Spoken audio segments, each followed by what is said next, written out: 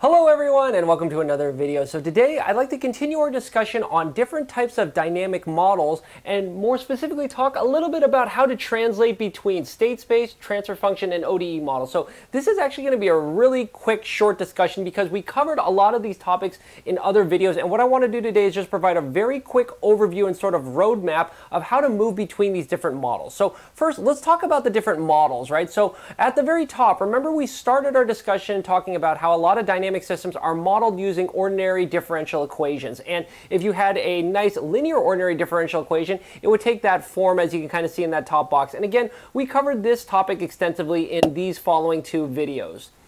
Next, after that, we also looked at how you could then rewrite some of these linear ordinary differential equations in a sort of first order coupled format in matrix and vector notation, which really led to this concept of a state space representation that you see down here in this bottom corner. And again, we covered this discussion in a dedicated video on state space representations.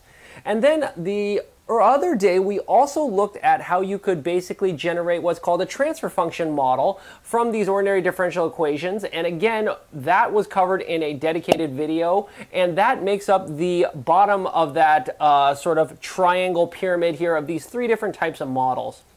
Now, what gets interesting is also we talked about well, maybe we didn't talk explicitly about it, but that's what I want to talk about today is, well, what if you had one or more of these models and you wanted to translate or convert one to the other or vice versa or things like that? So maybe the first easiest thing to do is let's talk about going from an ordinary differential equation down to a state space down to a transfer function representation, right? So that's going sort of in this direction, right?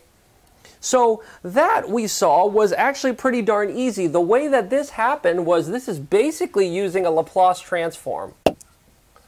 And again, I am going to refer you to a dedicated video we had on the Laplace transform, and we saw that the way this happens is you're basically doing the Laplace transform of this ordinary differential equation, and using the differentiation rule in the Laplace transform, you can basically turn this linear ordinary differential equation into a transfer function. Okay, so again, feel free to check out that video over there if you would like information about going in this direction. Then what else did we talk about? Well, how about if you had an ordinary differential equation and you wanted to get down to a state space? So that's kind of moving in this direction, right? And we saw that this really is just involved using matrices and vectors and basically writing this in first order form. Okay? And again, we had a video. In fact, this was part of the state space video. And in fact, I'll flash up the timestamp exactly where we covered this part of the translation. So we saw that this is how you can go from an ODE down to a state space, right? Then we had other videos discussing, well, how about if you wanted to go from a state space representation to a transfer function, right? So this is sometimes referred to as the, I'm going to call it the SS2TF to use MATLAB notation, because we had a discussion, again, here's the associated video covering this direction, where we showed how to take a state space representation, go to a transfer function, and MATLAB provides some tools to do that, right? Also, you could go in the opposite direction. What if you had a transfer function and wanted to realize a state space representation? So let's go the other way. Okay? So this is basically writing it in different sort of canonical forms. Right?